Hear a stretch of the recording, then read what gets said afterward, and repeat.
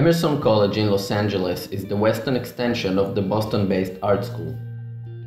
It looks like a spaceship the school sent here to colonize Hollywood with students who come here to work and study right at the heart of the industry. The project was completed in 2014. It was designed by the LA-based office of Morphosis, led by Pritzker laureate Thom Mayne. Unlike other Morphosis buildings, this one doesn't call out for immediate attention, and it's a little hard to notice it as you drive down Sunset Boulevard. The building actually reads as a monolithic box. Only when you drive right by it you can actually see the unique forms framed within that box. It seems as if these shapes are flowing through the frame. This frame is composed of the base of the building that has a couple of restaurants on its northern facade facing Sunset Boulevard. That's the only facade to receive any retail front. On top of this base sits two slender residential towers. In these two towers are the school's dorms, and they're housing about 200 students.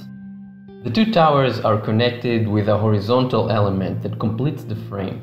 This megabeam wasn't part of the original design and was added to comply with local code to include a helipad in the project. The centerpiece of the building, the element or even multiple elements that are framed by the building itself, is this unique amorphic structure that flows through the building, the frame, onto the street. The centerpiece is made of these two snake-like curved volumes that contains the main functions of the school, i.e. classrooms, seminar rooms, and offices.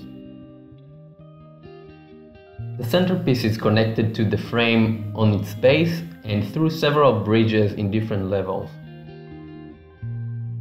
The main entrance to the school is located on the building's corner, which is the corner of Gordon Street and Sunset Boulevard. It's made of this unique sculptured staircase that's somewhat an extension of the center form and pours down to the street. Climbing the stairs will take you to a balcony overlooking the Hollywood Hills and the famous Hollywood sign.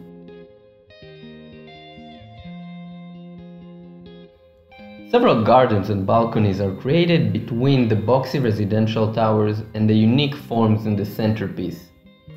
These gardens and balconies are scattered around the building and varied in shape and form. These play a big role in the everyday life of the building. You see students and faculty using them constantly, and they offer a great opportunity to enjoy California's great weather. The centerpiece and its elements are clearly Morphosis in nature. It's pretty easy to identify it as one if you've ever seen a Morphosis project. The project follows the Morphosis design method. It's made of a few simple elements that act on each other to create a very complex form. In this case, we see big meandering lines, small straight lines, and big curved surfaces. These simple elements interact, intersect, and merge with each other to create very complex forms. Unlike other Morphosis buildings, this complex form doesn't stand on its own. It has a reference within the project, and this reference is the frame surrounding it. The frame is what makes it stand out and intensifies it by comparison. It also acts as a buffer between the main center form and the city around it and its grid. The use of the frame, together with the amorphic forms, creates these great in-between spaces. It very much reminded me the unbuilt Louis Kahn project of the Dominican monastery. In both cases, we can see the relationship between the hard frame and the free forms within it. Platonic shapes in the Louis Kahn project, and big meandering lines and surfaces in the Morphosis project. In both projects, the use of two different types of forms create great spaces between them. Another project you should check out is Cedric Price's Fun Palace. Price was part of the Archigram group that had a great effect on Morphosis and Thom Mayne. And like Price's fantastic project, the Emerson College building is its own microcosm of activities and spaces.